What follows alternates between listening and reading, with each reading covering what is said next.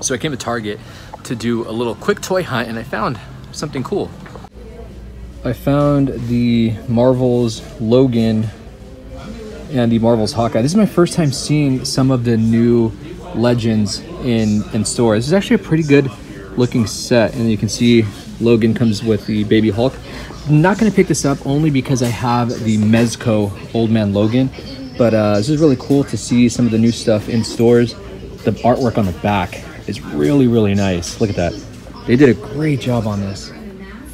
Also spotted the Logan Wolverine. This is my first time seeing this one in store too. So the head sculpt actually looks pretty good. The scans on these are really nice. That one does look like Hugh Jackman a lot.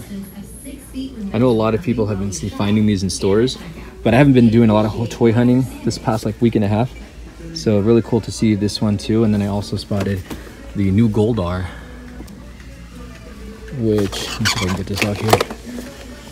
This one is different from the GameStop exclusive, I think, because if I remember correctly, he doesn't have the wings, and I think the sword effect on there is different too, but overall it's the same figure.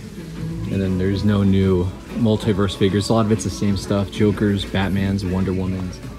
Oh wow, I just found more of them down here. Okay, so there's one more of this set, and I guess that's the tag for it. So it's a $50 set for 2 figures.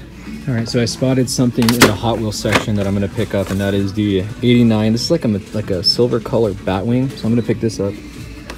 And then they had some of the reaction Back to the Future figures, which tells me the NECA ones were here. So these are pretty cool to see in store. There's the back right there. Cool.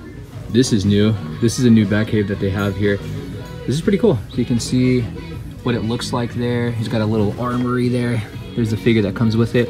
Oh, it's got like an alley playset too. That's pretty cool. Let's see if we can get the back of this so we can do a quick look at this Batcave. You know what's missing in a lot of these Batcaves is light up features. I think that's something that would be really cool. Actually, maybe the bat signal does light up. I got a sewer there too, so it's like different ways you can play with the playset. And they have this one here by Imaginext, and it says here, the biggest Batcave yet. Looks like it comes with several figures here. An unmasked Bruce Wayne, that's pretty cool. So this one, the Mission Batman's $44.99 for this set. This one is $200? No. It doesn't say the, oh, it's $150. This one's $150, but look at everything on this cave. Imaginext does some really cool stuff. So they got a place where you can display the different outfits there. So that's at Target, and that one.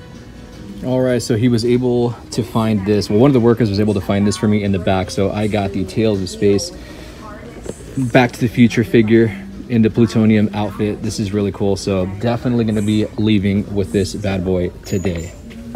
That's an awesome pickup. Plus the Batwing that I picked up.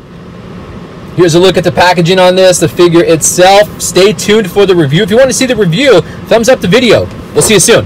Later. Let's see if you bastards can do 90.